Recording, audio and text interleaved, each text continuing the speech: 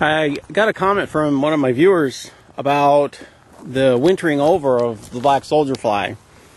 Now, these rows here, about 100 foot long, and there's 5 of them, are for my redworms. But with the warm weather we get the black soldier flies, and I have to leave the produce exposed for a little bit of time just so that they don't overheat my rows and kill my worms. But what happens then is I get a lot of black soldier flies growing in with my worms. Now, the worms do just fine. They live in 2 different areas. There's, see now, between this 2 stacks of produce, there was a stack of produce a week ago. And I've covered it with some bedding. And it tends to heat up. Once it cools, our redworms move into it. But while it's still warm, a lot of times what we'll get pockets of black soldier fly.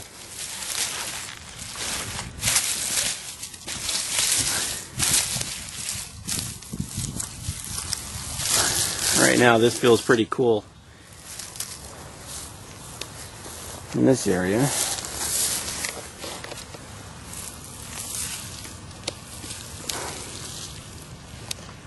So right now the redworms are doing just fine. And what will happen over the winter is the black soldier flies will burrow down, and inside these piles they're deep enough to where they'll stay about 50 degrees inside.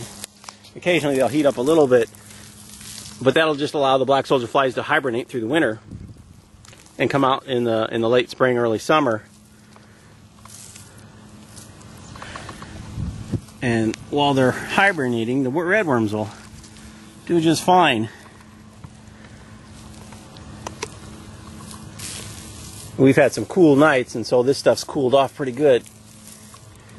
Oh, so now right here we've got a blotch of black soldier fly larvae. They're going to try and get to the food first because they're going to eat all the sugars.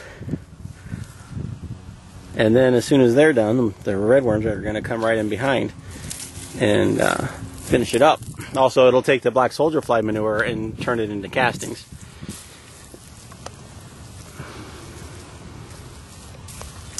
So they do live in harmony.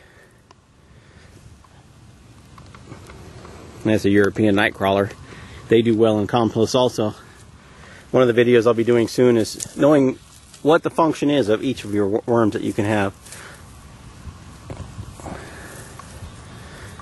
And sometimes it works better to have a single type of worm, and sometimes it works better to have multiple.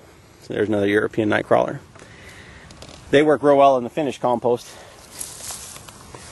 But anyway, the point of this video is to basically show you that the black soldier flies and the redworms can work together.